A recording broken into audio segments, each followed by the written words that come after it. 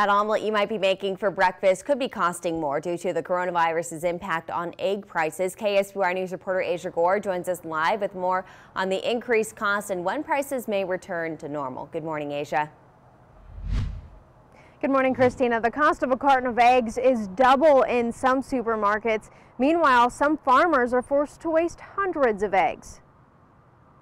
Chickens have a finite amount of eggs that they're producing a day. We can't just turn that nozzle up and ramp up production. Central Coast consumers are scrambling to find eggs, and that demand sending prices sky high. So I've seen $5 carton and eggs. The added cost prompting CVS on Madonna Road to post this statement, warning customers of price gouging and a promise to keep costs steady. But the higher cost of eggs at competing supermarkets doesn't necessarily mean big paydays for farmers. The comment that aren't farmers doing really well right now because they see shortages at the grocery store and they think that translates to increased profit for farmers, and that's really not the case. Though the demand for eggs in grocery stores is high, farmers who once supplied restaurants now have an oversupply. The labeling laws for selling eggs at the grocery store are different than the labeling laws for selling to a commercial food service. The two supply chains cannot cross without intervention from Congress.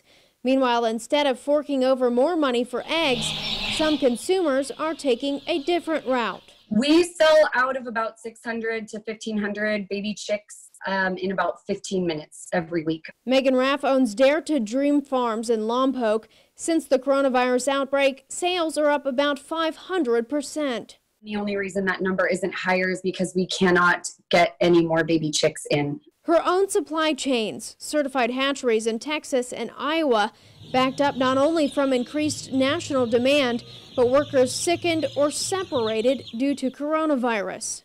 Whether people buy chicks for eggs or lighthearted and educational fun projects to do with the family. Raff and Burchett hope the experience rallies support for the industry. Anytime you can connect your family with agriculture, that's a positive thing. And there's not many positive things in this coronavirus, but I'm hopeful that the one thing that we're going to get out of this is that people appreciate their food.